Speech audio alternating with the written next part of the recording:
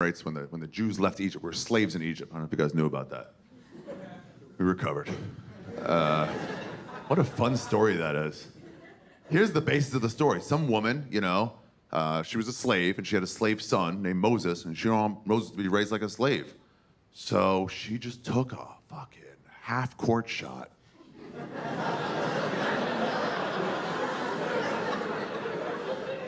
She was like, I don't know, I'm gonna think outside the box here. How about we just chuck it in a river? We'll put it in a little basket. And we'll throw it into the crocodile-infested Nile River and hope for the best. And man, she swished it. Baby did not get eaten by crocodiles or tip over. It went right to the Pharaoh's daughter. The Pharaoh's daughter, the king's daughter, was like, oh, I love, how chicks are around babies. She's like, I love a baby. Oh, I want a baby. So she raised it like it was her own. She raised this Moses. I don't know how he knew his original name, but same name. And coincidence, lucky coincidence on that.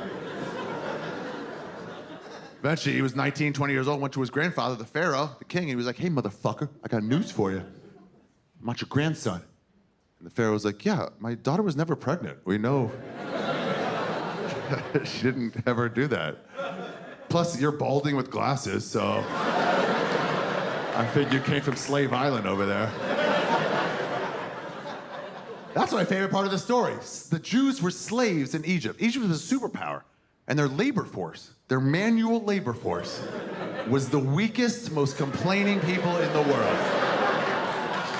I mean, there's nobody softer than Jews.